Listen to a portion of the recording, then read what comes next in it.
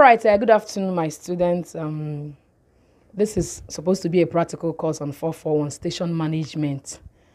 So we try to devise a means to help you understand it more better. Like I said, it's going to be a practical course. Amaka Mad is my name. I just want to go to the main thing. I'm going to summarize based on the ethics of station management, who's a station manager, the organization, how you are going to organize the office as in a media house, whether it's a radio or television station. So in summary, we have three types of radio or TV house operational in Nigeria here, not really abroad, but operational in Nigeria. We have the one owned by the federal government, one owned by the state government, and a community radio, which Unizik FM is more like only the community radio we have here in Anambra State. In Lagos, we have Unilag, another state, but here in Anambra State, we're going to concentrate more in Anambra State, which is Unizik FM. The federal one here in Anambra State will have only the Federal Corporation of Nigeria, FRC, and Purity FM, based in Mbakun. That's the only radio house we have here in Oka, based in Oka, in Anambra State. Then under the state, or we can say it's under state or commercial radio stations, we have the ABS, we have the Ogene, Blaze, all those ones. Though we categorize it under state or private or commercial because they're mainly owned by personal individuals or by state. And also the trying to organize it as well at times is being run by government. Like the ABS is owned and run by the Anambra State government. They have head of station or station manager. Like in FRC owned by the federal government, their head there is, they call it general manager. Then general manager is being supervised by a seasonal director based in Enugu. Because it's being owned by the federal government, they have three ties, from the general manager to the zonal director who is based in Enugu, based on the zonal area. Then the main person, the DG, they call it the DG, is based in Abuja. You understand? When it comes to the state, it depends on if the state is directly involved. But if it's being owned by the private stations, definitely they'll have a station manager as well, although some people call it head of station. You understand? And when it comes to community radio like Unizik FM 94.1 FM, we have a station manager by name Mrs. Ifi Obi. Then in the hierarchy, there is a way we categorize it in when it comes to campus radio. Like here in Unizik FM, we have the station manager, we have the deputy station manager, we have programs heads and other departmental heads. But here in Unizik, we have a director. You understand? Who is like every decision making must pass through her table. But in all, the station manager is the one that sees to the day-to-day running of the station in the campus radio. Then in the one owned by commercial proposers like ABS and other ones like Ghana and so on, the head of station or general manager takes care of everything about it, but he's being supervised by somebody who may be the director, depending on what they call it, or a board of director. Yeah? Then for the federal government, like I told you before, general manager through the general director, then to the DG, who is based in Abuja. Then let's talk about differences between all these radio houses. In summary, for the federal one, I told you is being owned by the federal government, managed by a federal government, then managed by experienced staff.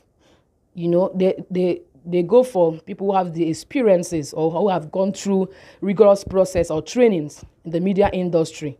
Yes, for the federal radio, they can go for any jingle as far as it's not going contrary to the rules or regulations of the federal government laws in Nigeria.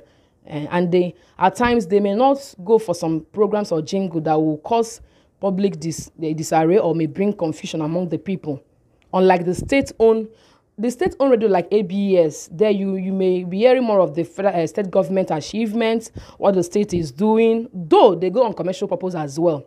But for the campus radio, normally it is not meant for a commercial purpose. I must tell the truth. According to Nigeria NBC code, campus radio are meant is like a training ground.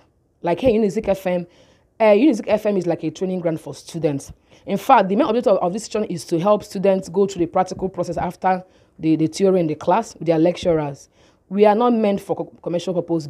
And also, there are some, even if we decide to commercialize Unizik FM now, there are some programs we cannot run, but for the state and federal, they can as well go ahead with it.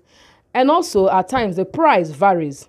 For state and federal, at times, their price is higher than the commercial, than the community radio if we decide to go on a low-scale budget maybe for running an advertisement or any other jingles production and as well.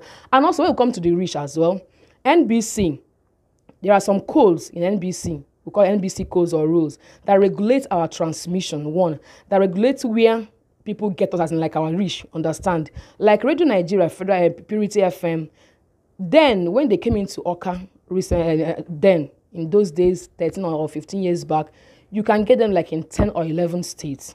NBC cannot restrict their broadcast level. ABS as well. But for community radio like Unizik FM, NBC controls where people can get us. Let me just put it down like that.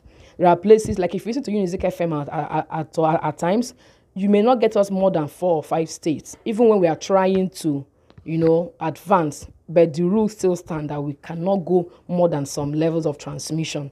Then when it comes to maybe the structure here, like I told you before, in community radio, we have limited structure, organizational structures. We may not have much staff, though here we have, because we are being controlled by UNESIC management.